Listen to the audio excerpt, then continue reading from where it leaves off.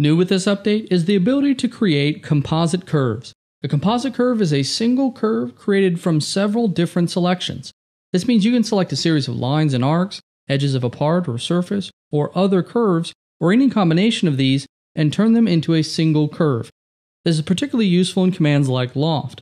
In this example, I'm lofting between three profiles, and I want to use these lines and arcs as guides controlling the shape of my loft.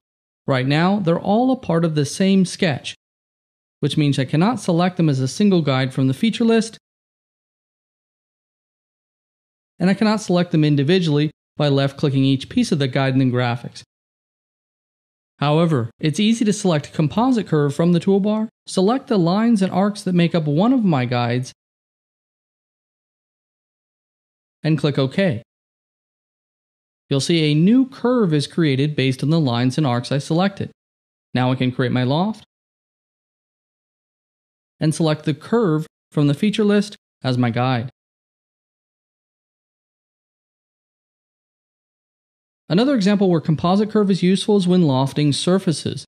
In this example, I want to loft between these two arcs and the two edges of a previous loft.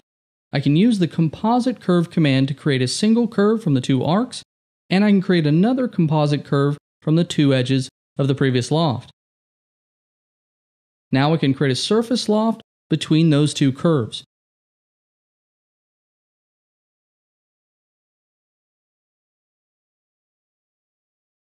One last thing to mention, in an example like this where I'm referencing edges of a loft to create a composite curve, the loft command in Onshape is intelligent enough to know the composite curve you selected comes from the edges of a surface.